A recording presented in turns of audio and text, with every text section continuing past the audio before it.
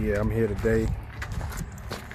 I had a compression in my reservoir tank where we're pushing coolant out.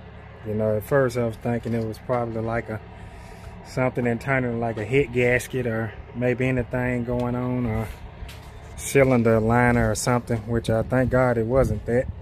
So for people that don't know what could possibly go on with a Detroit 12-7 series compression, before we hit the final review, we found out that with the compressor, air compressor that hooks up, it was shooting coolant, air bubbles through the coolant, which were flooding coolant out the reservoir.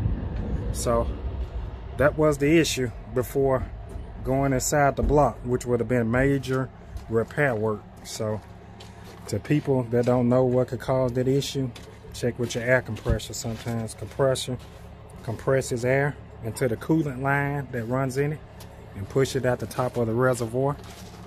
And so I got my guy here, Wade, here with Countryside Trucks Repair Service here. He took me down here and we ended up getting a new compressor. It's for a 12.7 series compressor.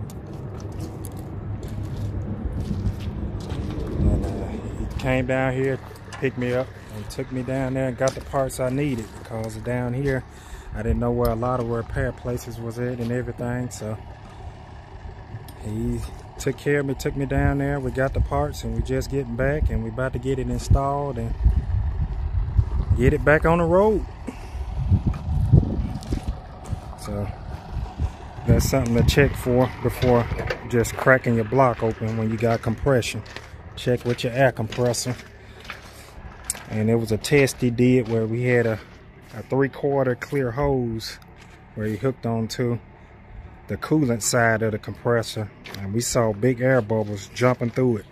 So that was the reason for the compression. So once when we have the compressor installed and hooked back on, I'll do a final video. We'll roll and go from there.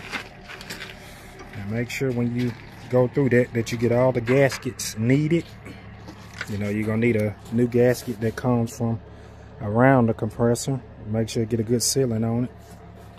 And then there's some gaskets that goes on the back where your solenoid is right here for the fuel line hooks in. Make sure you get a new gasket for that as well.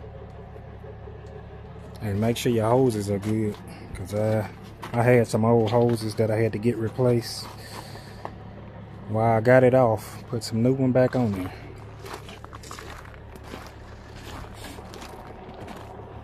And so I got some heavy duty line right here that I'm gonna put this hose back on.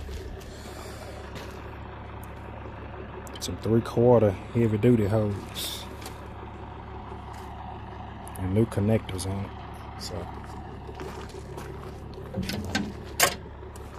So if you be down here in South Georgia, need good work done, you know, you got my guy here, Wade. He got his own